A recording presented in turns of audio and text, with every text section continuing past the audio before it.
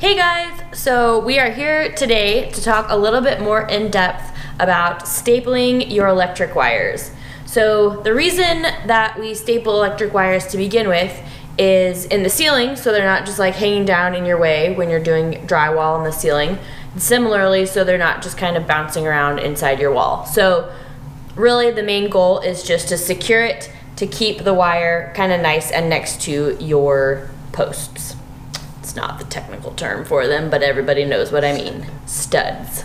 All right, so with that, we, by experience, discovered, there's probably even more ways to secure your staple, but there is definitely a way that works well and a way that works not so well and could result in shorting your wire. So first, we will demo the way you should secure your wire with your staple. I'll also make note that we have staples that don't have any little phalanges, but now we know for future we will be purchasing some of those because those help you know exactly where to stop driving your staple in. So with that, we'll put our staple here.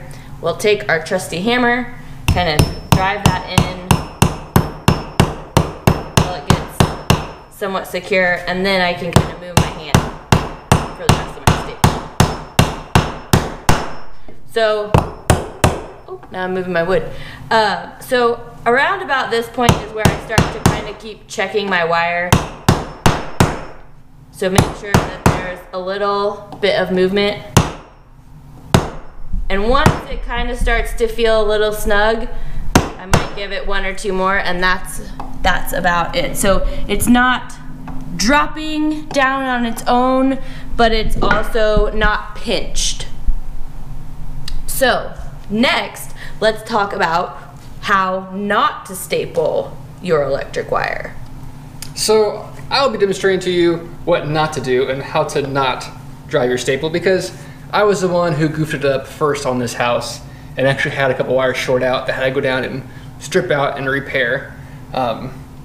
So yes, as you can see, as Rachel did before, beautiful how it slides up and down. What you don't want to do is take your staple and put it through the wire. That's a bad idea.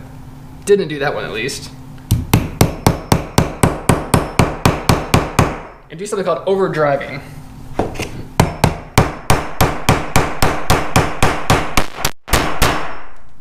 So, this is what an overdriven staple looks like. It comes through and it pinches all the way through the protection and guards on this wire. And what's really bad about this is it actually might not be an issue at first. It might be an issue in a week, in a month, in a few years.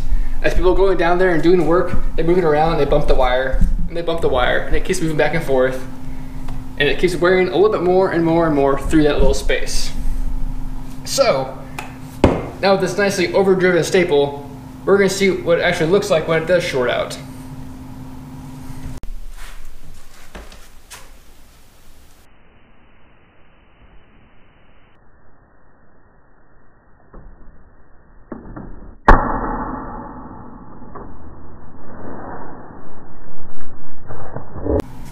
So, next time you are doing your home remodel or building your new house and it's time for the electrical to get put in that you are doing yourself, you will know not to overdrill your staples and keep those wires happy. So, thanks for joining us.